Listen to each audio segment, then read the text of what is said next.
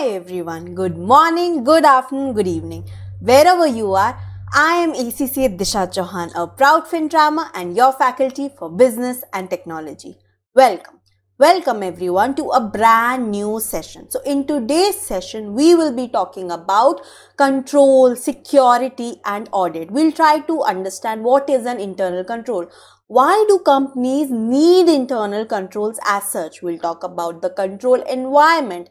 And in the audit side, we'll talk about what is an internal audit, what are its features, and how is it different from an external audit.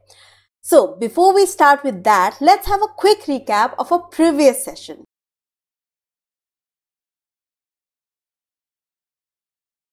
So in our last session, if you remember, I hope, we talked about what is accounting. We studied about the chapter role of accounting, wherein we firstly discussed what is accounting. Accounting is basically recording, analyzing and summarizing of your transactions. Then we talked about what are the various qualities of having a good accounting information, wherein we saw that your accounting information needs to be reliable, it needs to be accurate and also complete in order to be considered as a good quality. And of course, there were other characteristics as well. Then we talked about the regulatory system. Here we saw that basically you have a regulatory system or a framework which contains some rules or guidelines or procedures in place which your organizations will have to follow, wherein we saw the company law, we talked about the European Union, we talked about GAAP, which was a generally accepted accounting practice. Also, we talked about the IASB, the International Accounting Standards Board, and we saw how IASB issues basically an IFRS. Then we talked about financial system, wherein we saw various systems like the purchasing system, sales, cash and payroll. So we saw how each of these systems work, and we saw why is it important to have some controls in place. So most of the system we saw that we have segregation of duty as a control, and why is it important, so that there's safeguard of your assets and as such no fraud is happening, to prevent basically any fraud from happening. So we talked about what is the purpose of then these organization controls, which was safeguarding our assets, preventing or detecting any error or fraud from occurring in the first place. Or if something has happened, then you will probably want to, detect it at an early stage rather than at a later stage. Then we talked about automated systems and how they are different from manual systems. So automated system, we saw that its features that there is uniform processing of your transactions. However, it also leads to dangers of that you could lose your data or it can get easily corrupted. Now, how is it different from your manual systems? We saw that your manual system tend to be more slower and they are more bulky, of course, because you have to store all these documents and paper at a place, whereas in your computer you can store a large amount and huge volume of data in just one computer. And finally, we talked about relationship between accounting and the various business function, wherein we saw how accounting department will liaise with your production department, with your purchasing department, with your marketing department, that they will be in contact with them, whether you're talking about the inventory. So if let's say the production department will check the inventory, but they'll also talk to your accounting department and the inventory section and discuss with them, all right, this much levels I have, this many levels probably I need. So how accounting department is going to sort of be interacting or communicating with each of these departments is something that we covered. All right, so with that, let's move on to today's session, which is all about controls and audits. So internal control system. Now, why do we need internal controls? So in any organization, you have some internal controls in place because you basically want to prevent any error from happening or fraud from occurring. Or if something has already happened, then you of course want to detect it at an early stage, because if you are not able to detect it and probably at a later stage you detect that, then it might be too late. Hence, you have these controls in place. You have an internal control system in place wherein you have some policies, procedures which have to be followed. one simple example of an internal control, the basic one I would say is segregation of duties. Now that is also an internal control. So basically in one department, let's say, you will say that not one person is not responsible for, maybe in keeping the record of the invoice and then also issuing the payments. So you'll probably segregate these duties. So one person is going to record the invoice, probably another person is going to record the payments, and another person is probably approving that. So when you segregate these duties, the chances of fraud happening are less now, because it is very, sort of difficult that more people are going to collide and do something like that. But if it was only one individual, then that person will feel that, there is nobody else doing this work, only I'm responsible for it, nobody else is even checking for it, so it might as well do something to benefit from it. So they might steal from the company, whether the assets or cash, and that's why you have certain internal controls in place, basically to prevent any of the shady activities from happening. So let's have a look at the notes. Internal control should help your organizations counter any risk, maintain the quality of their reporting, and of course comply with the relevant laws or regulations that are in place. They will provide reasonable assurance that your organization will fulfill their objectives. So if you have a robust, that is a strong internal control system, then as such, you can safely say that that organization will be able to meet with its objectives. An internal control is any action which is taken by your management to enhance the likelihood that established goals and objectives will be achieved. So like I said, if you have a good internal control in place, then as such your management is sort of going to be happy, because they know that the chances of your goals and objectives achieving are of course higher. Well, what is the purpose of having an internal control? Now, the purpose of internal control is implied by the definition, right? You are trying to control some policies, procedures, systems, and you want to help management to achieve the objectives of your organization in general. So, if you have internal controls in place, then obviously it is going to ensure that there is orderly and efficient conduct of business. Like I said, if you have good controls in place, then you know that everything is going smooth and you are confident that, nobody is doing something wrong, and there is no as such way that someone probably could go ahead and do something wrong. And if someone did also something wrong, you have controls in place and they can detect it. You are safeguarding your assets. Of course, if you have good controls in place, of course you are safeguarding your assets. Like I said, if you have segregation of duties as a control, then you know that no one person can probably go ahead and steal from the inventory or the cash of your company, because you have many people whose responsibility is to look after that particular, let's say, area. So hence you are safeguarding your assets. To prevent and detect fraud and error, of course. Now, error is something that could happen unintentionally. So, when we say error, it's basically you have committed some mistake, but it is unintentional. You didn't want to do that. You were not aware that this was wrong. Fraud, however, is intentional. When you are doing something intentionally in order to, benefit yourself and maybe harming the organization in that course, that will be known as fraud. To ensure that there is accuracy and completeness of your accounting records. Of course, if you have good internal controls in place, then it's sure that your accounting records, basically at the end of the day, whatever goes into your financial statements, we want to show that yes, they are accurate and they are complete. So if you have good internal controls in place, then we know the information that is flowing at the end of the day to your financial statements are also accurate and complete. And finally, the timely preparation of your reliable financial information. So if you have internal controls in place, you have nothing to worry about. You know that timely your information, you can timely prepare your financial statements, and with regards to all the information that you need, you will get that. Why do companies need internal control? Now, internal controls, like we discussed, are there to prevent any risk from occurring or to minimize your impact of risk. Even when controls are in place, we are not saying that things can't go wrong. Even if you have controls in place, there are still very smart people who can do fraud. There are people who might even do some mistakes, right? Things can go missing.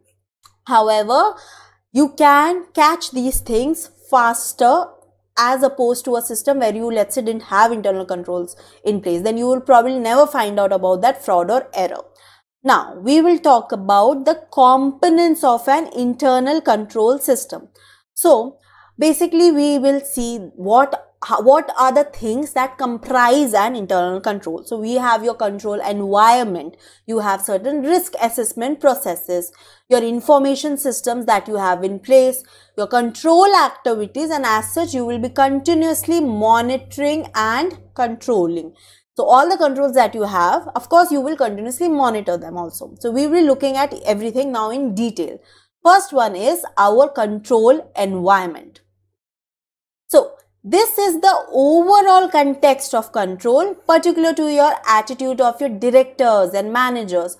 So your control environment basically talks about that what is the overall attitude among like your managers, your directors who are there in your organization. How aware are your employees?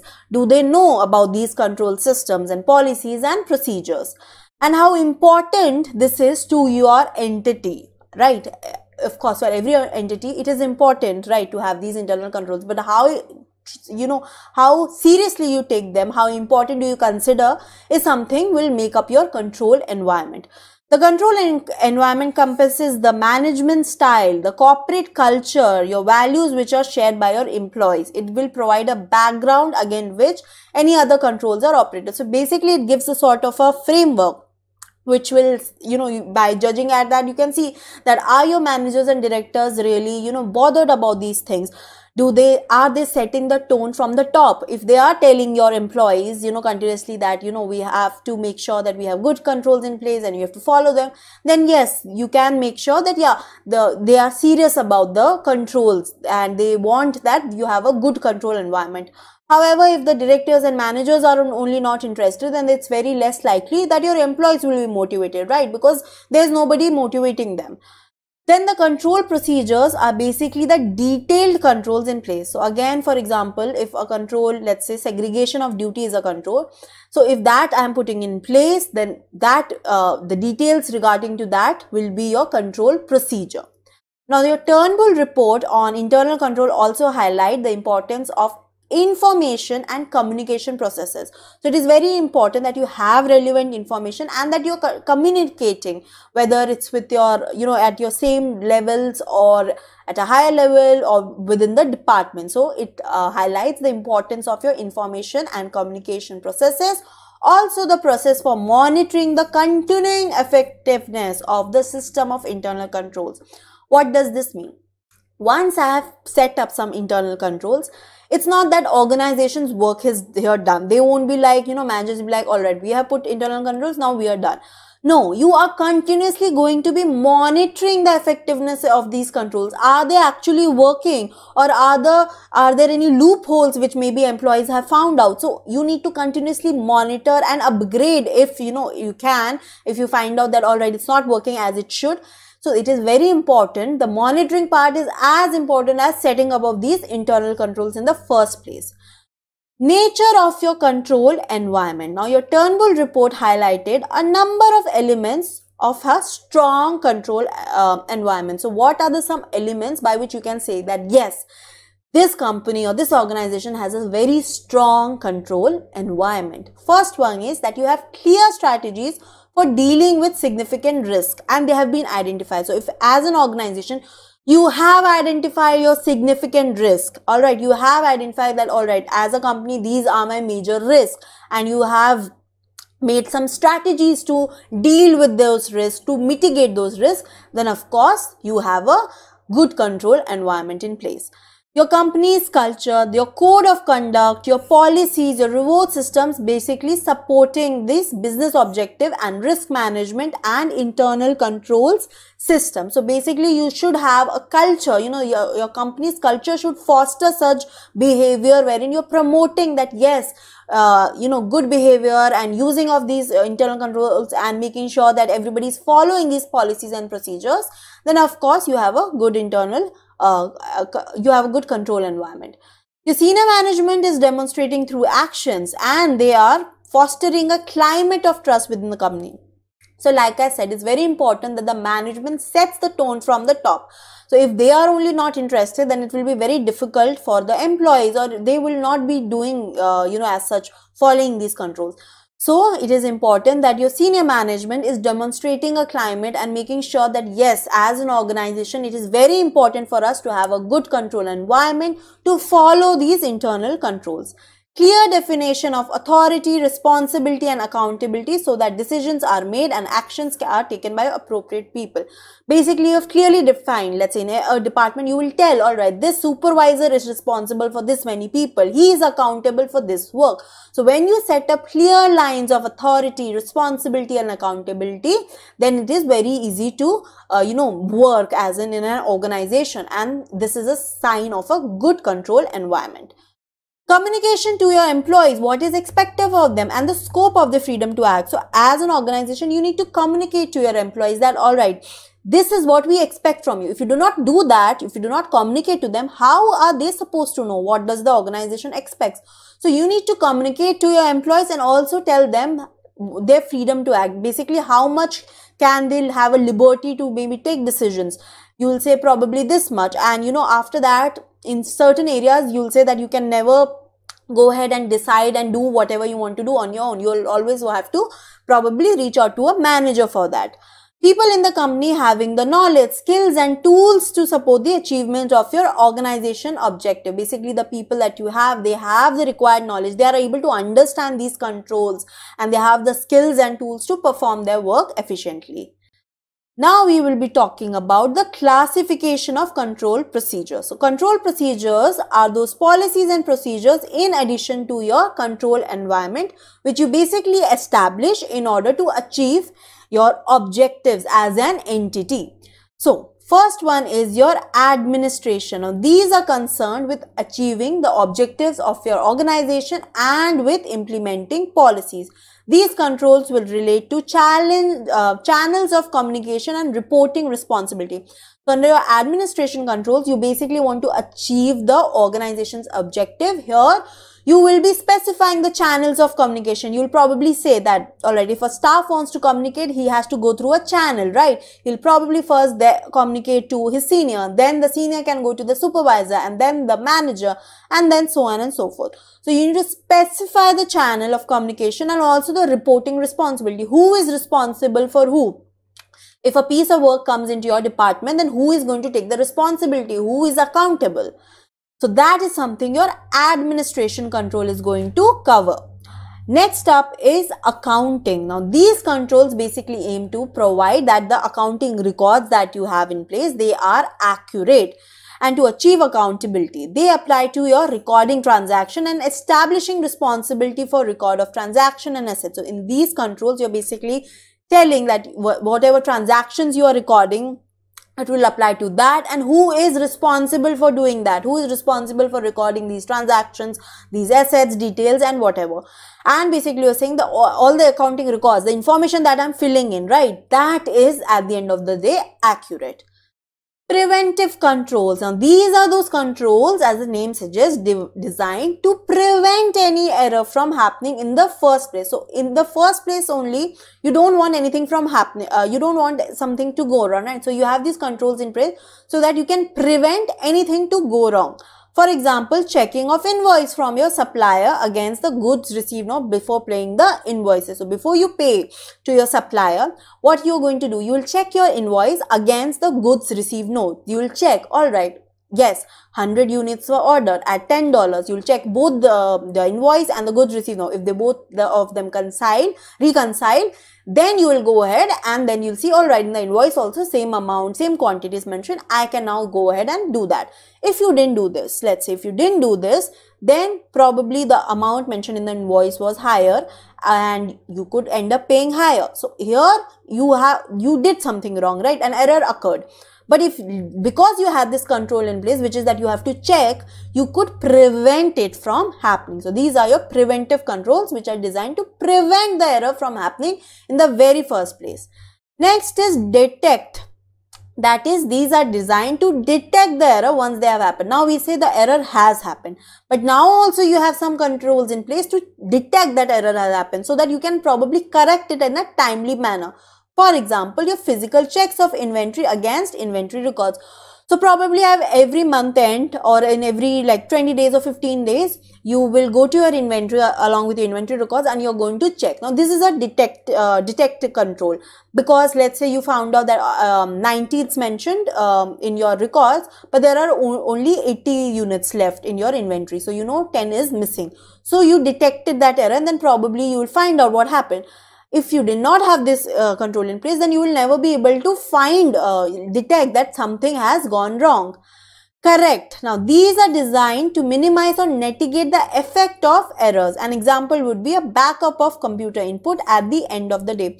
So, basically, you are trying to here negate the effect of error. So, whatever error has happened and its effect, you want to minimize it. So, probably at the end of the day, you are taking a backup of your computer system. Why are you doing that? Because let's say tomorrow if I log in and there's some virus, at least I have a backup copy and I know that all right, I have I have a backup copy, I don't really need to worry. So that's a corrective control. Discretionary, these are the controls which are subject to your human discretion. For example, checking a signature on a purchase order. So if you're checking the signatures on a purchase order to make sure that yes, everything was correct, that is basically this is happening which is subject to a human discretion. A human is checking it. Non-discretionary will be those controls which are provided automatically by the system and cannot be overridden. So as such, they are already provided by the system and you cannot override it. That is, you cannot remove that control as such. For example, when you go to your ATMs, right, cash dispensing machine, you put in a pin. So that is your non-discretionary control. That is automatically there. You cannot really do anything to hamper it and make sure that they don't ask the pin. They will every time ask the pin. Next is mandated. These controls are required by law and imposed by your external authority. So any controls which are mandated by your law, required by law, will fall under this category. And finally, application controls. These controls are used to reduce the risk associated with your computer environment. Basically, application controls will help to prevent, detect or correct any errors from happening. Next, we'll talk about what are the types of financial control procedures that we have in place. So, the first one is segregation of duties. So, for example, you will split the roles of, let's say, your chairman and chief executive. You will make sure that same people are not doing both the work. That is, you will not say that all right, one person is a chairman also or chief executive. No, one person will be a chairman and another will be a chief executive. So these are some types of your financial control procedures, like you have segregated your duties, or you could have some physical controls. That is, these are the measures to secure the custody of your assets. Basically, only people who are authorized to move them, they will be allowed to do so. Other people can't go ahead and do that. So, you have sort of secured the custody of those assets. There is authorization and approval. So, all your transactions will require some sort of authorization or approval by an appropriate responsible person. And you will set limits for these authorization also. For example, if it's a small amount, probably my supervisor can, approve it. Let's say till $50,000. But let's say if it's a big amount, anything above $50,000, probably I need to get a authorization and approval from my manager. Then management should provide control through analysis and review of accounts. That is, you will do your variance analysis. You will do provision of internal audit service. Supervision of the recording and operations of day-to-day transactions. This will ensure that your individuals are aware that their work will be checked. If as such I go to office, I do work and I know nobody is checking in, then of course I as a human am not going to focus so much. After a point of time, maybe at the start of the day, I'll start with all enthusiasm, but by the end of the day, probably I would have committed 10 mistakes. But if I know that at the end of the day, this report is going to be checked by my supervisor, then I'll make sure, I'll double check and I'll make sure that no error is happening. So, it's important that you have these supervision in place.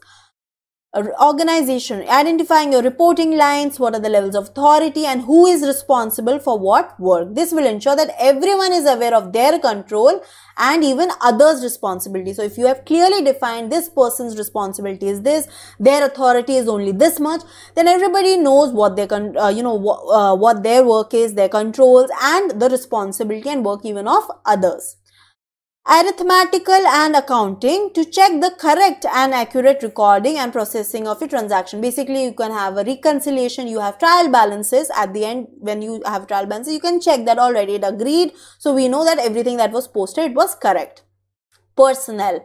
Attention should be given when you are selecting, training and the qualification of your personnel as well as their personal qualities. Basically, is that person honest or not? If you know someone maybe has been fired from an organization for dishonest behavior, then it will be really foolish to hire that person and give him such responsibilities where you know that in your organization also he can probably commit a fraud.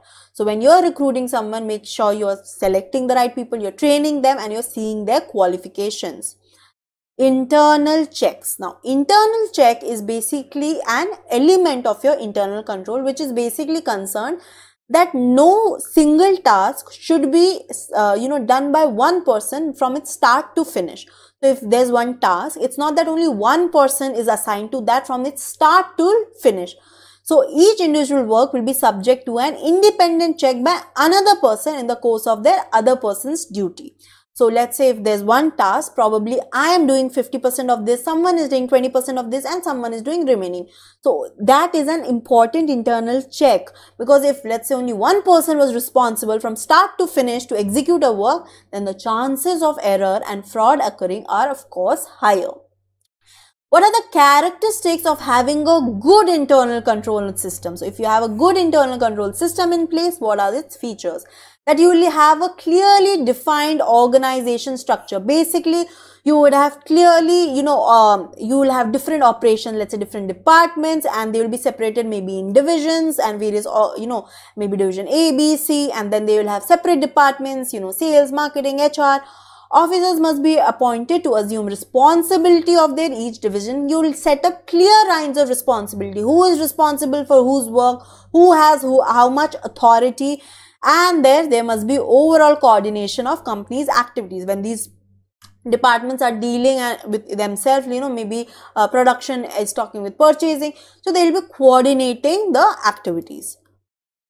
Another characteristic of a good internal control system is that you have adequate internal checks in place. Basically, you are separating the duties, right? So if one person is authorizing the transaction, then some other person is probably, has the custody of those assets. So it's not that only one person is doing the entire work from start to finish. Proof measures such as control totals, pre-list, you will have bank reconciliation. So for petty cash, we saw in our previous session also, you will probably at every month probably should do a bank reconciliation to make sure that yes, the amounts are correct and nobody is stealing the money. Acknowledgement of work done. Persons who carry out a particular job should acknowledge their work by means of either signature, rubber stamp, initial. So once, let's say you cleared an invoice, right? You checked an invoice. So probably you should go ahead and, there should be some sort of acknowledgement of work done. Maybe you will sign, you will give your initials.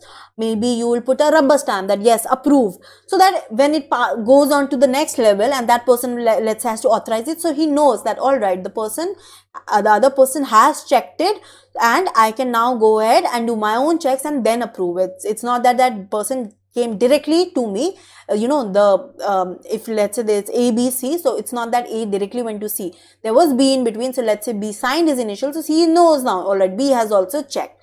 That's why you should have probably a system. Either you could say that sign or just put your initials, or maybe just put a rubber stamp. Protective devices for physical security. So if you have, let's say, some assets or money in your organization lying around, then probably you should have some protective devices like a lock system, or maybe if you have put it in a room, then you will have some protective devices outside. Probably only few personnel who have access can enter, and they have to enter, let's say, a PIN code or a thumbprint scanner. Pre-review. Authorization of a transaction should be given after checking that all proper procedures have been carried out. So before you authorize, let's say, a transaction, now my junior comes or supervisor sends me an email that you need to authorize this payment. So I'm just not going to go ahead and authorize it. Even if it's for a small amount, I need to make sure that all the other checks have been done, that proper procedure has been followed. Post-review. Completed transaction should also be reviewed after they have happened. And once, let's say, I approved and the payment has been made, then again someone should do a post-review that, all right, this was the amount, this much was asked for, this much was approved, this much was paid. An internal audit department should be able to verify the control system is working and to review this system to ensure that it is still appropriate for current circumstances. Like I said, monitoring is also an important part. It's not that just that you will put internal controls in place and you will be like, oh, we are done with it. You will continuously monitor because the circumstances continuously change. Your external environment is continuously evolving.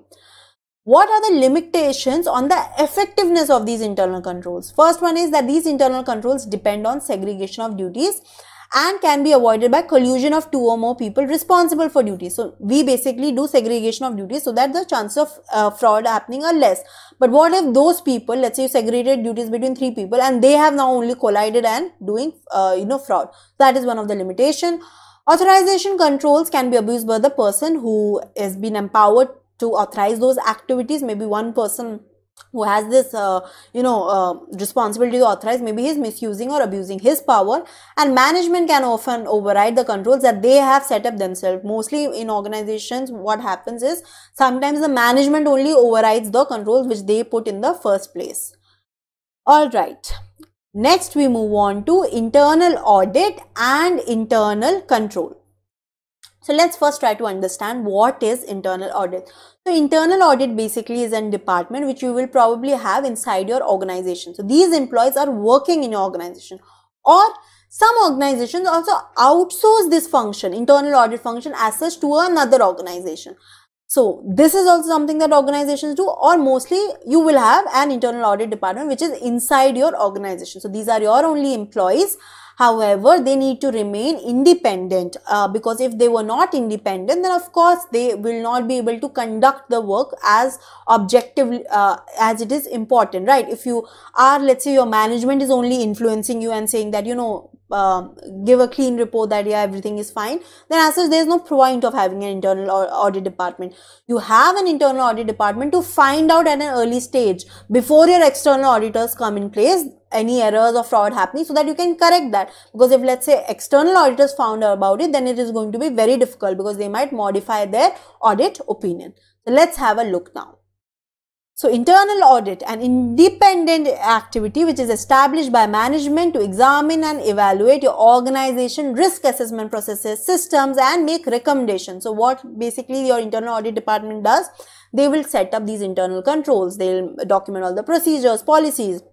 They will see the organization risk management processes, and they will also make recommendations to the management to how to achieve these company objectives. They will also continuously monitor and say that yes, the internal controls are working fine, or probably they will say that no, there are some issues.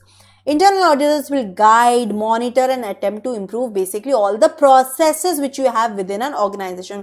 Hence, it is very important to have an internal audit department. But again, it will depend on also your size of the organization. Maybe for a large organization, of course, this is very well important. But for a very small organization, probably you might not be able to derive the benefit as much as the cost it is to set up that internal department. The need for internal audit, of course, it will depend. So your Turnbull report says that it will depend, like I said, the scale, diversity, and complexity of company's activity. If your company, even though it's, let's say, a small company, but they have very diverse and complex activities, then probably you need an internal audit department. However, if you have a small company with very routine and basic transactions, nothing much happening, then you probably don't need. The number of employees that you have, cost benefit consideration, like I said. So you will consider the cost of setting up and the benefit you're deriving. So for large organization, usually they'll be able to, get the benefit. But for a small organization, probably it will not be so beneficial, but the cost will be more higher. Changes in your organization structure, reporting processes. If there are, let's say, changes, any key risk, then probably now you need an internal audit. So let's say you didn't have an internal audit department, but now as an organization, you are seeing that you are, there are some changes in your key risk, then probably you need it. If there are, let's say, problems with the internal control system, then again you probably need an internal audit department, and an increased number of any unexplained or unacceptable events. So let's say some error happened or fraud happened, unacceptable event happened. So now as a company you realize that no, we need an internal audit department so that in the future something like this does not happen. What are the objectives of internal audit? So here as an internal audit, basically you are reviewing the accounting and your internal control system. You are examining the financial and operational information. You are reviewing that you are, as a company, the policies and procedures that you have in place, are they complying with the laws and the rules and regulations? And if there are any other external requirements that we need to probably comply with. You will review the safeguarding of assets, that yes, do we have enough controls in place to ensure that we are safeguarding our assets. Indication of significant business and financial risk, and monitoring the organization's overall risk management policy. So as an internal audit, your objective is that you are continuously, looking at what are the business risks, what are the financial risks for my organization, and is the organization as such able to manage their overall risk. You will investigate into any particular areas, let's say any suspected fraud. So maybe one department has said that, there has been some missing inventories and we feel some fraud is going on. Then your internal audit will come into picture and they will investigate into that particular fraud. What are the features of internal audit? That they need to be independent, although like I said, it is a part of your organization, but it needs to stay independent in order to do its work properly. Appraisal. So appraisal, internal audit is concerned with the appraisal of your work done by other people in the organization, and internal auditors should themselves not be carrying that work. So basically here internal auditors check the work of others, right, that everyone else is doing properly. However, they should not be doing that work themselves, because let's say if they were doing that and then they are only checking, then here what you will see, a self-review threat happening, right, which we covered in a previous session. So hence it is important that whatever work they are checking is the work of others and they are no way in themselves involved in doing that work. Types of audit. Now we will cover the various types of audit that we have. First one is operational audit. Now this can be concerned with any sphere of your company's activity.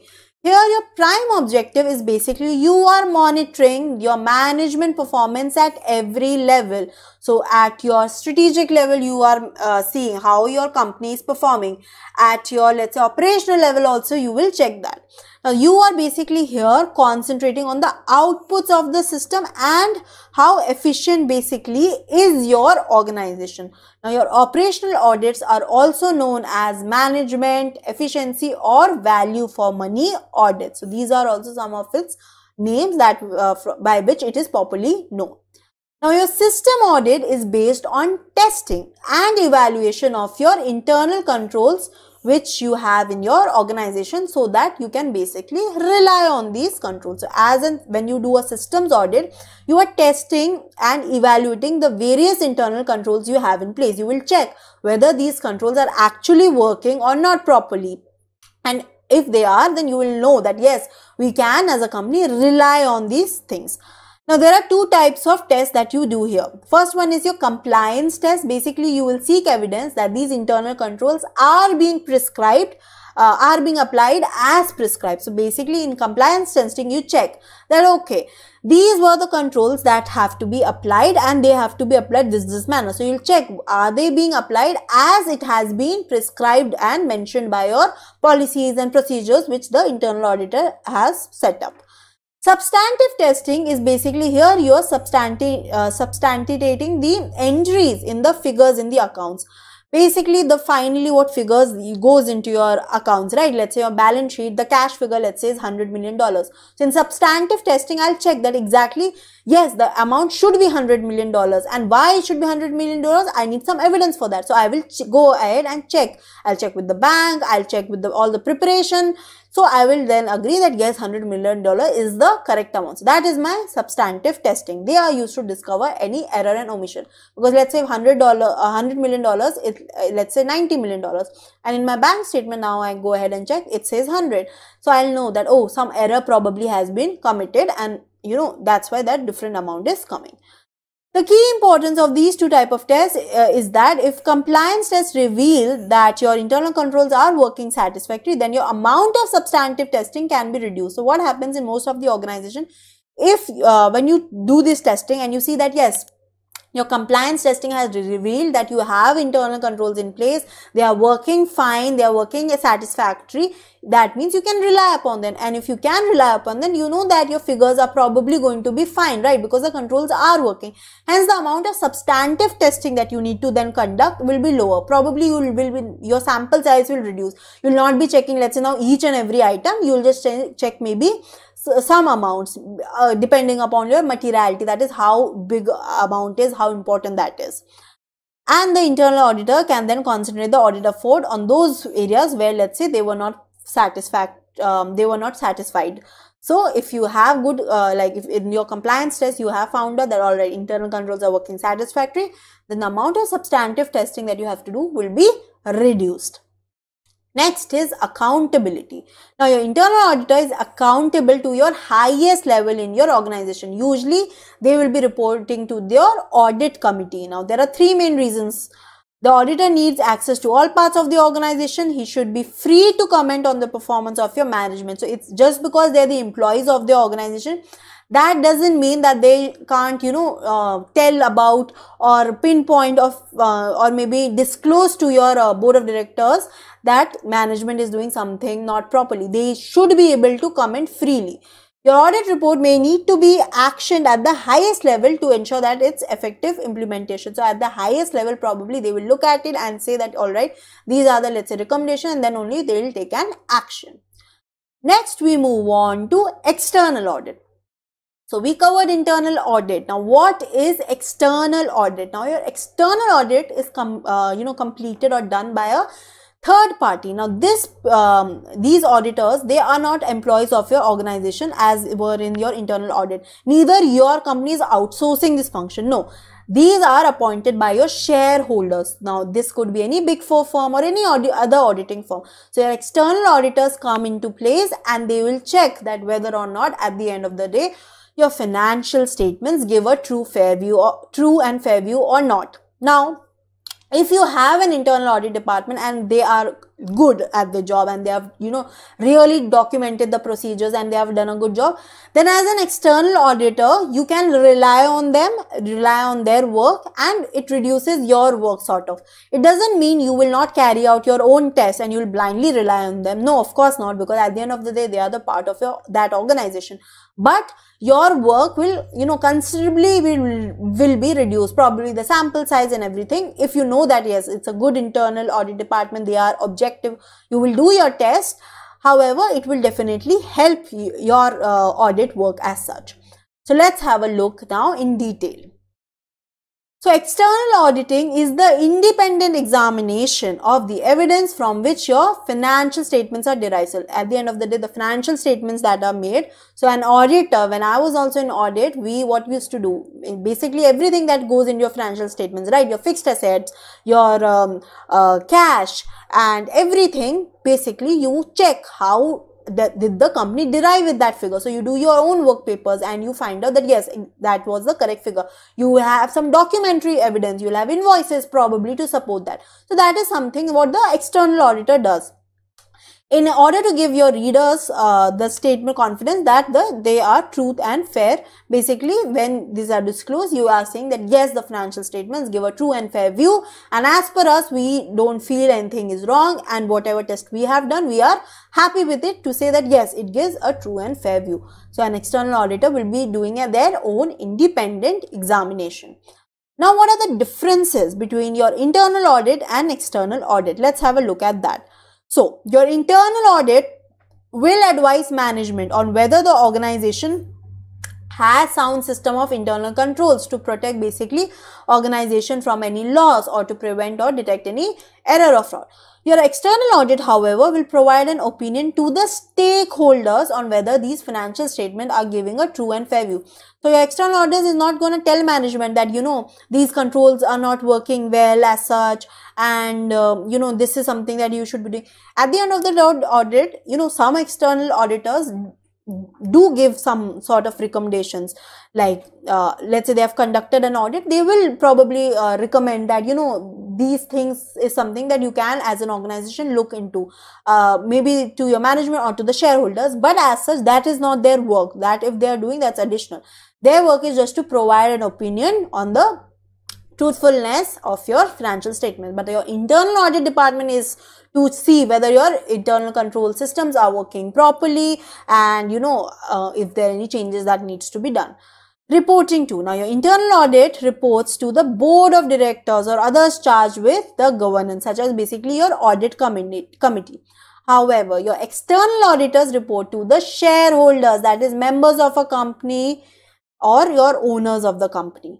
Relating to, your internal audit works relate to the operations of your organization, right? But your external audit work relates to the financial statements only. They are concerned with the financial records that basically underlie these. So they just care the financial statements. What are the figures coming? How are they coming? What are the evidence? They do not care about the operations. Relationship with the company. Internal auditors are very often your employees of the organization, although like I said, some organizations can outsource this function also. External auditors are always your independent of your company and management. They will be appointed by the shareholder. This will be an independent third party which is appointed by your shareholders. Now, relationship between external and internal audit. So, coordination between your external and internal auditors of an organization will minimize duplication of work and will also give an opportunity to cover wide areas. So if you are coordinating, if both these departments are coordinating, like I said, if the external auditor sees that already internal auditor has done something well, they have checked these things, then probably I don't have to do that. Maybe it was even for a very, some areas which are very, not even material. So this will minimize the duplication of work and they can then probably focus on some other area. Hence your, scope of audit, your coverage of audit issues, that is wider. So coordination should have the following feature, that you have periodic meetings to plan the overall audit to ensure adequate coverage. So periodically your external auditors will be meeting internal auditors to make sure that, this is how the audit is going and they'll plan that already. This is now going to be a step further, moving further, we're going to do that. Periodic meeting to discuss any matters of, let's say, mutual interest. Maybe both are somewhat concerned in a particular area. So they will be discussing that. Mutual access to audit programs and working papers. So all the working papers, let's say the internal auditors that they have, the external auditors will also get access to that. If you have a good relationship, you are coordinating, then you can get access to all of that. Exchange of audit reports and management letter and common development of, let's say, any audit techniques, methods and terminology. So when you're working together, you'll probably discuss that, alright, this is how it's done, this is how it could be done, and you'll discuss some audit techniques and methods. Assessment by external auditor. Now, where your external auditors want to rely or they wish to rely on the work of your internal auditor, then these external auditors also need to assess the internal audit function as part of the system of internal control. So, because if, let's say, now the external auditor knows that, okay, this company has an internal audit department now, but it will not just blindly rely on their work. So there are some things that your external auditor will have to consider before they are taking the internal auditor's word for it. So basically they will check the organizational status, that is internal audit specific status in the organization. They'll see that as such in this organization, can the internal audit department actually remain objective? Are they really independent from the organization? If they feel that no, they are not really, then you will probably not rely on them, because you'll know then their management has sort of influenced their work. External auditors should consider any constraints or restrictions placed on internal audit. Scope of the function. The nature and extent of the assignment which internal auditor has performed. External auditors should also consider whether management and directors act on these recommendations that internal auditors found. So let's say internal auditors made some recommendation to the management that these things are not working so well, let's change it. So external auditors will see whether or not the management actually took their advice or not. Technical competence, they are also going to check, are that internal audit department that they have, how many people are there and what are the qualifications. If they'll see that yes, people are qualified, they are actually chartered accountants or they are certified internal auditors, they have completed, let's say, CIA, which is a professional course, then you know that alright, they have that competence. If they do not have any such competence, or maybe they are not qualified, then probably you would not want to rely. Due professional care. When your internal audit is properly work is properly planned, supervised, reviewed and documented, then the existence of adequate manuals, working papers may be considered. So if the external auditors can see that, you know, actually the internal auditors have done a good job, they have properly documented each issue and each work paper, then you will be happy to rely on that. Next, we move on to IT system security and safety. Now, security basically means that you are protecting data from any accidental or any deliberate threat which can happen, which could lead to, let's say, modification or destruction of data. That's why you want to secure your data, so that accidentally nobody, you know, destroys or changes the data, or deliberately maybe someone wants to do some fraud. Now, what are the physical threats? Physical threats to security could be natural or man-made. That is, you have fire, and if fire is a very, of course, serious hazard to your computer system, and that's why you should have a fire safety plan. Most of our organizations, even when I was working in a Big Four, in both the Big Fours actually, we used to have fire drills, wherein any day, you know, one day they'll just play the fire alarm and it will be a drill, and we'll have to perform the exact procedure which we would be doing if in case it was an actual fire. Then there's water. Then to deal with this, you should have probably waterproof ceilings, you know, so that to avoid flooding. Weather, wind, rain, storms, all of these can cause damage to your building, especially if you are in that area where there are chances of typhoons happening. Lightning and electrical storms can, you know, disrupt your power supply. That is, then it's important that you have some system in place, that is to have a backup of power. Terrorist activity. Political terrorism is the main risk, but there are also threats from some individual that could be holding any grudges. So in order to, you know, deal with that, probably you have some physical security, like when you are entering your business organization, you know, company. Many organizations, even we had this, they check our bags through scanners, we pass through metal detectors, and only if we have an employee card, then only we can swipe and the gate opens. Otherwise, you can't really enter. Accidental damage. Now, people are a physical threat to computer installation. There can be few of us who at the time, let's say I spilled coffee, let's say on my laptop or any office equipment. So any accidental damage can happen. Or let's say I tripped over when I was walking in the factory. So that's why it's important to have a good layout in order to eliminate any such accident or hazards from happening. And with regards to the coffee thing, some organizations have a strict policy that, you know, on your desk you should not be taking on any drinks or food.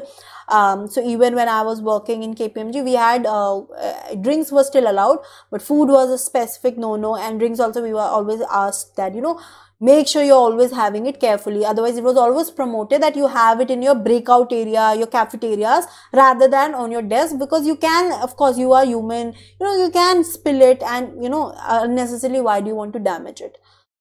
Physical access control. Now, physical access controls are designed to prevent the intruders getting near your computer equipment or storage media. Basically, if there's one particular place where everything is stored, you will probably guard it, right? You could have your outside working hours security guards that can help human access. So let's say after working hours, every employee will go home, right? But you will still have some security guards who are not there in the daytime, you know, outside working hours, to protect and to make sure that, you know, no employee, maybe some people stayed back to maybe enter and, you know, do something wrong. You will have door locks which can be used where frequency of use is low. So in a particular room where you don't go so often, but there are important, you know, documents kept or the systems are kept there, you can probably lock it. Locks can be combined with, you could have a keypad system that you will have to enter, let's say, a code. You have a card entry system that only if you have a card, you will swipe in and go. So only few people can be given authority. Or you could have a thumbprint system, you know, retina scanners are also there these days. And you could have intruder alarms, that if somebody enters who has, let's say, not, you know, who's not supposed to be there, an alarm can go off. Building controls into an information system. Now, it is possible that you can build these controls in a computerized information system. So, you have your Security controls, these are there to mitigate the risk of data, which includes basically human error. That is, you have, let's say, entered incorrect transactions, or you are failing to correct the errors.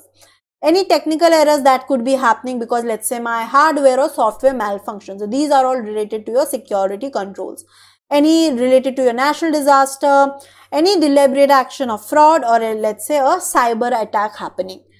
About which we'll be covering in the future in detail in this session only.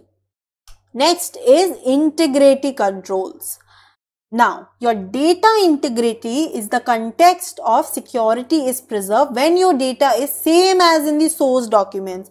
Basically, here you're telling whatever data was there in your source document, that cannot be now accidentally or intentionally either altered, destroyed, or even disclosed. So if you have data integrity, it's basically in context of saying that the security of your source document is preserved. So let's say I uploaded some invoices. So I'll have a system in place, make sure that nobody can really just come in and alter that invoice, or either accidentally or even intentionally if they wanted to do something wrong. Then you have system integrity, which will refer to systems operation conforming to the design specification. Even though you will have some system in place wherein, you know, the design, there is a design in a way that you can't really change the procedures, even either deliberately or again accidentally, because you want to, let's say, wanted to behave incorrectly and do wrong work. Then you have input controls, which will ensure the accuracy, completeness, and validity of the inputs that you're putting in your system. You could have data verification, wherein you can match from your source documents. You can have data validation involves, like you can have various checks depending on your data type. You can have check digits, which is a digit calculated by the program and added to the code which is being validated. You can have control totals for basically, let's say I'm doing some entries. Now I know that, I can make batches of this, or at one point of time in one document only 100 entries I'm doing. So I can do a batch total, that all right, I'm doing 100, and at the end of the day, I'll probably do the total and make sure that all right, let's say 3000 entries came. So that many batches I have. Hash total, a system generated total which can be used to check processing has been performed as you wanted it to happen. You can have range check. Now, what is range check? Let's say in your financial statements, when you are preparing it, we prepare it on a systems. I know that the minimum amount, let's say, is 5,000 and the maximum is 999. So every amount that is going, let's say, in my P&L or balance sheet is between this amount. So I can do a range check that, all right, it should be between this to this. If let's say there was an amount 10,200 somewhere in your financial statement coming. Now, if I did a range check, I'll get a pop-up that, this didn't satisfy, this amount is coming. So I'll go back and I'll check why this amount is coming. Then probably I'll realize, oh, maybe I made an error. Instead of 10,200, it should be 1,020. 10 was extra.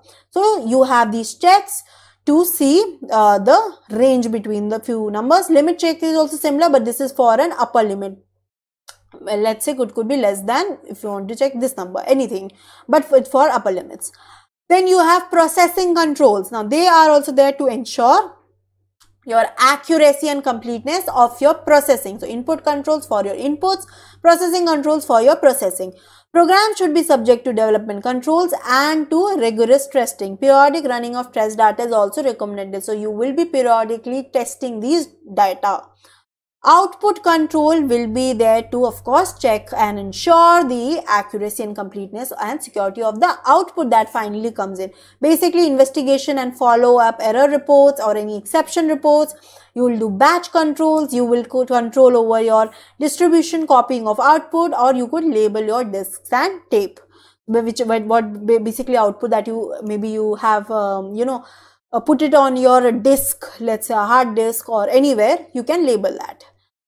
Backup control. A backup and archive strategy should include that you are regularly backing up your data, at least daily. You have archive plans and a disaster recovery plan. So backup basically means you are making a copy of your work, whatever you've done, in anticipation of future failure. A backup copy of a file will be a duplicate copy which will be kept at a separate place from the original. So not even in the same location, because let's say if there was a fire and everything is destroyed, so at least I have a backup copy somewhere else and I can take that and then start again working. The purpose of backing up data is to ensure that your most recent usable copy of data can be recovered in case there was a disaster happening. Archiving. Now, what is archiving? It is also similar concept. It is the process of moving the data from your primary storage to, let's say, a hard disk or any portable media storage. Now, even when I was working in audit, after every audit, we used to archive the audit, because once it is done and it's locked, now you will not make any changes. You have, finally you have made sure that alright, this is the amount, these are the work papers. Now you don't want anyone to make changes, so you will archive the entire audit and it will move to another place. And probably next year I can go ahead and look at it if I'm this year also doing the same audit, just to see how I worked on it. So this is something which we used to do, and in audit it is very usual practice. Archiving provides a legally acceptable business history while freeing up your hard disk. Archive can be used to recover from your site-wide disaster. And if any disaster happens, you at least have an archive of that audit or any information. Passwords and logical access system. Now, password will be a set of characters which may be allocated to a person, and you will have these controls in place so that, some unauthorized person can't circumvent or enter through your systems. A logical access system can prevent the access to your data and program files by basically you can identify the user, checks on your user authority and authentication of the user identity. Now, what is an audit trail? Audit trail is basically a record showing who has accessed the computer system and what operation he or she has basically performed. Again, when I was working in audit, we had a software called e-audit. So when we used to work in that, audit trail is something is very important. So let's say I worked on cash work paper. Cash is being, given to me as my responsibility. My manager has said, Disha will work on cash. Now I worked on cash, I did my work paper, and then I am out, right? Next day I open just to see that, maybe I want to check my manager has reviewed or not, because that can also come. You can sign as a preparer reviewer. Now I check, however, in the audit trail, I can see that, at this particular date and time, someone else, let's say ABC, modified it. So I'll be like, why did that person modify it? Cash is my work, right?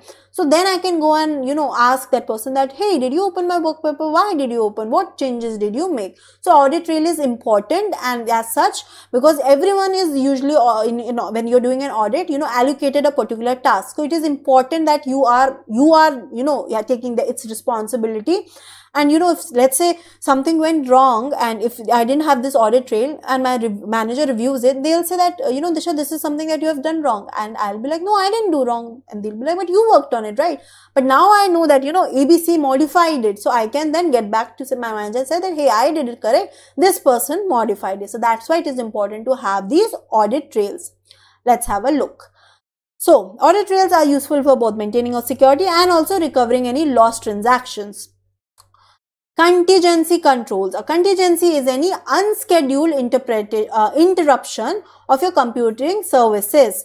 So you have these contingency plans in place so that if something goes wrong, you know what has to be done in case of a disaster. Disaster recovery plan. Any disaster recovery plan must provide for your standby procedures. If let's say your normal services were disrupted, then what are the procedures? What has to be done then? Your recovery procedures once the cause of breakdown has been discovered. So you know that this is the cause of breakdown. Maybe power failure was the reason.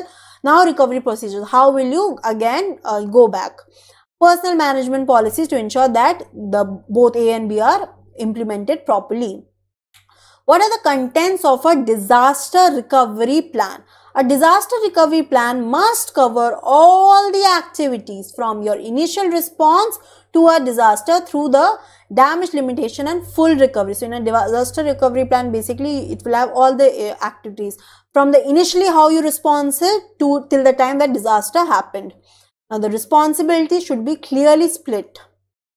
Next, we move on to cyber risk, cyber attack and cyber security. This is also very important. Cyber risk is a term that covers a number of your organizational risk and the possible consequences of a cyber attack. What is a cyber attack? Basically an attempt by someone to gain an unauthorized access to, let's say, your computer system or maybe in your any computer network. Cyber attacks will aim to disable, disrupt or either alter any of your data or manipulate or steal the data from your organization. Cyber security is the protection of these computer systems from the risk of any cyber attack happening. So you don't want, of course, a cyber attack to happen, that someone manipulates or hacks your system or steals data. That's why you will have some cyber security in place, whether hardware or software security. You will have some procedures and controls. Now, what are the various types of cyber attacks that we see that usually happen? First one is phishing. Now, this is the fraudulent practice of sending out emails purporting to be from your reputable companies in order to, let's say, get some credit card information or any personal information. So what happened here? You will get an email and it will seem like this is coming from a legit source, that it is actually coming from that organization. But actually it is not coming from that company, and you might, give on your credit card number. For example, let's say you get an email from Amazon saying that, you have won a cashback, so we need your credit card number. Now the email will be drafted in such a format that you will feel that yes, it has actually come from Amazon, but actually it would have not come from Amazon. So that's phishing. Farming is a form of cyber attack that is going to send you now onto a fake website. So you will type in the URL, when you're typing, you will type the legitimate website, but it will be automatically taking you to a fake website wherein you might put in your details, and again you could be facing an attack. The user will type a legitimate web address but will be redirected to a fake website that is going to resemble the real website. Basically, you will not even come to know that, alright, this is a fake one. Hacking is an attempt to exploit a computer system or a private network inside a computer. Simply put, unauthorized access. So when you say someone has hacked my computer, or someone has hacked my Facebook account or Gmail account, what really we say that, someone has gained an unauthorized access to it. Webcam manager. Now these cyber attack users, they can take control of your webcam that you have either on your laptops or if you have an independent webcam.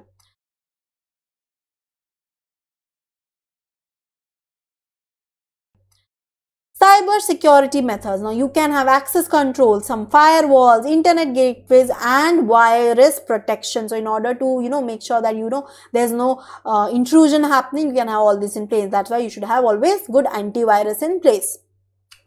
Cloud computing and accounting. Now cloud computing is the practice of using a network of remote servers hosted on the internet, basically to store your data, manage your data, process your data. This is the practice of using an accounting system that can be accessed through the internet. Now, example of a cloud is something, we have a Dropboxes. On a phone, we have an app, Dropbox, wherein you can, save your files, your information, everything. This is something that you can access not only from your phone, but even from your laptop, because it's on a cloud. It's not really saved onto your laptop, that alright, all that data, let's say pictures you have saved, that you can only access from computer. I can access from my computer, from my phone or anywhere. I just have to probably put my email ID and password, because it's in a cloud. It's not in a particular hardware or, on a computer. Some accounting systems just sit on one computer. So some accounting system will be just on your laptop and you can access only from there. They are called your desktop accounting system, because cloud accounting systems are internet based. So cloud, when you say something is on the cloud, it is on the internet, and otherwise you have on your desktop. Alright, so with this we finish the session, and this is a fairly important session, so you can expect a couple of MCQs from here. Now we will be looking at some questions, but in the question marathon, we will be doing many more questions, but for now we will be just looking at few MCQs. Example 1. Which of the following would be classified as a contingency control in an information system? A password-only access to system recovery procedures, or audit trail. So the system recovery procedures, basically you have, they are there if there was, let's say, an event of a breakdown. So that is, if something like that happened, that's a worst case scenario that could happen. So that's a contingency control. Alright, example 2. In the context of audit, what are your substantive tests designed to accomplish? To establish whether internal controls are being applied as prescribed, that is actually compliance testing and not substantive testing. to identify errors and omission in your financial controls, to establish the cause of errors, or to establish an audit trail. So substantive testing is basically to identify any errors or omission that could be happening in your financial records. So the correct answer here is B. Example 3. In context of data security controls, dash are records showing who has accessed a computer system and what operations he has or she performs. So I just discussed about that, gave an example. This is known as an audit trail. So the correct answer here is B, audit trail. Example 4. External auditors have no interest in the internal controls of the organization they are auditing. Is this statement true or false? Definitely false. Of course, they have an interest in the internal controls. They'll see how well are the internal controls, because on that it will depend how rigorous have to be their procedures. So this statement is false. And the final example. H is preparing a receivables ledger reconciliation to check for any errors or fraud that may have occurred the month. What type of control is this example of? Is this preventive? Is this detective, corrective, physical? Now, since he's making a reconciliation, so probably he'll be able to detect any error. So this is a type of detective. Reconciliation check for errors or fraud that have already occurred will be detective in nature, because only when something has occurred you can detect it, and you make reconciliation. So when you're checking, only then you'll come to know that, oh, this is something wrong going on. So that is detective control. Alright, so with this we finish this session and the questions. Now what we are going to do is quickly revise. I have a quick small recap of today's session so that you all are well versed with it, and then you can go ahead actually and revise yourself, so that at the end of it you are sure that you remember everything clearly. So today we talked about control, security and audit, wherein we tried to understand what is an internal control system. So why do organizations have these? So you have these internal controls in place in order to achieve your organization goals at the end of the day. So here you are making sure, if you have internal controls, that you will have an orderly, efficient activities going on. You're safeguarding your assets, you're preventing and detecting any error or fraud from happening, and you'll ensure that there is timely preparation of your financial information. Now, what are the components of internal control? We saw that we have a control environment, which is the overall context, the attitudes, the behavior, the organization's culture towards the controls in general, the directors, the managements, their behavior. Then control procedures are the basic controls that you have in place, the details with regard to that. Nature of control environment, we saw that you need to have clear lines of authority, company's culture should be incorporating that, management should set the tone from top, people should have the required skills and knowledge. Then we saw the various types of controls. You have admin controls, they are there, relating to your channels of communication. You have accounting controls to making sure that you have accurate accounting records. You have preventive controls to make sure any error from happening. You want to prevent any error from happening. You have detective controls when any error has happened. Now you want to detect that. Corrective controls, you have discretionary, non-discretionary controls and mandatory controls, mandated controls which are, mandated or required by your law. Then we saw the types of financial control procedures. You could have segregation of duties, you can have some physical sort of a security going on, supervision by your management, and identifying the reporting lines. Then we talked about internal checks. Now these are element of your internal control, wherein you say that no one person should be doing one task from start to finish. You need to separate the responsibilities, the duties. Then we talked about the characteristics of having a good internal control system, which is that it is a clearly defined organization structure. You will have adequate internal control checks in place.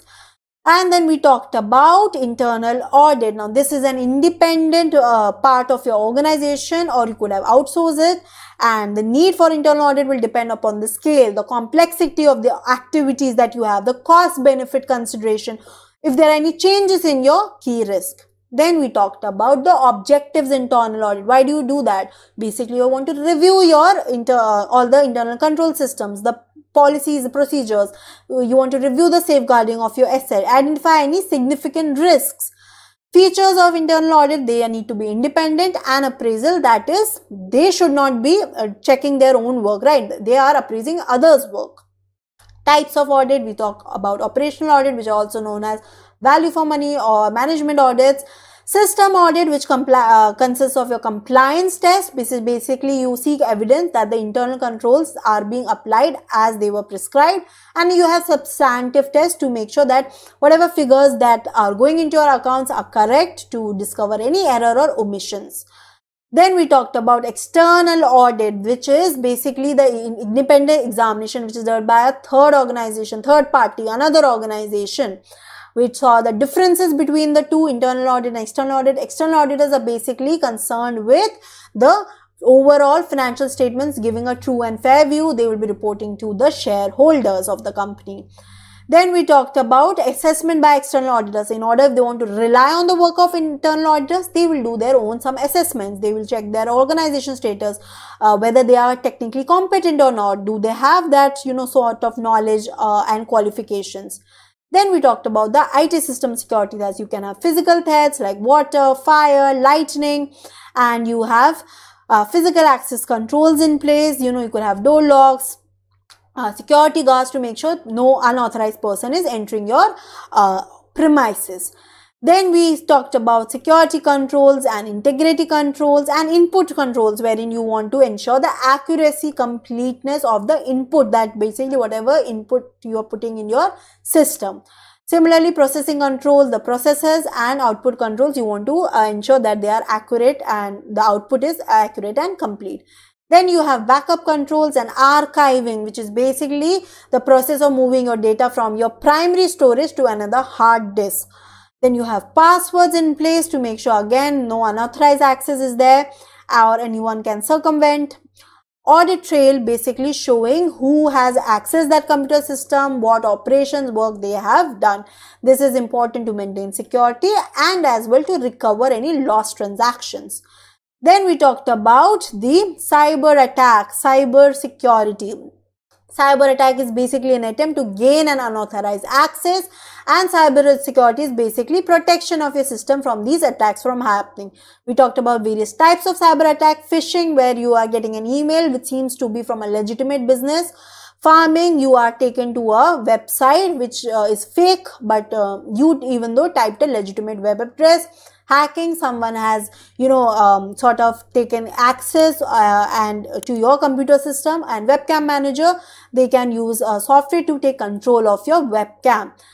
Then we talked about cloud computing. Now it is a practice that you are storing your data and you have remote servers on an internet storage, and you're managing from there. So basically you can access that from anywhere, wherever you have internet, from any system. But as such, if you're working, if you have your all your information or data just stored on one system, then it is known as your desktop accounting system. Alright, so with this, we finished today's session wherein we learned so much about internal controls and the various type of audits. I will now see you in the next session. Till then, this is Disha Chauhan signing off.